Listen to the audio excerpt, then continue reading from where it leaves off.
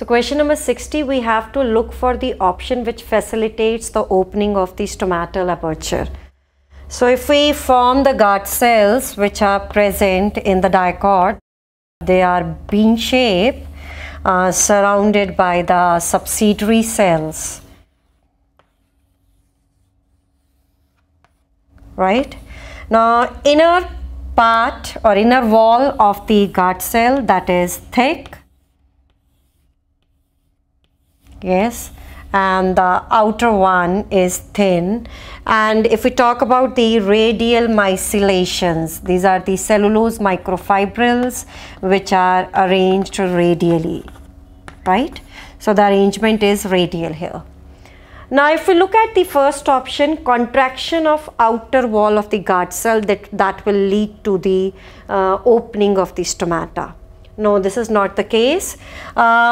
From the subsidiary cell, the guard cells, they will take up the water which increases the turgidity.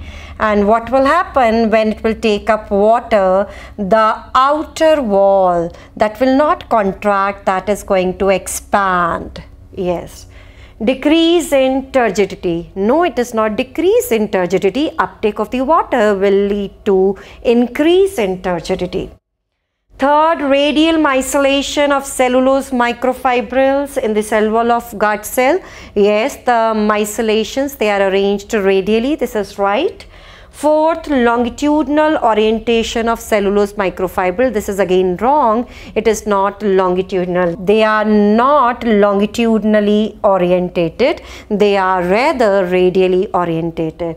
Due to the radial mycelations, what is going to happen when it absorbs water? The turgidity increases, so that this thick wall, yes, it is going to move towards the outer side, so that a crescent shaped structure is formed, which results in opening of stomata, right? So the right option here is radial mycelation will facilitate the opening of the stomata.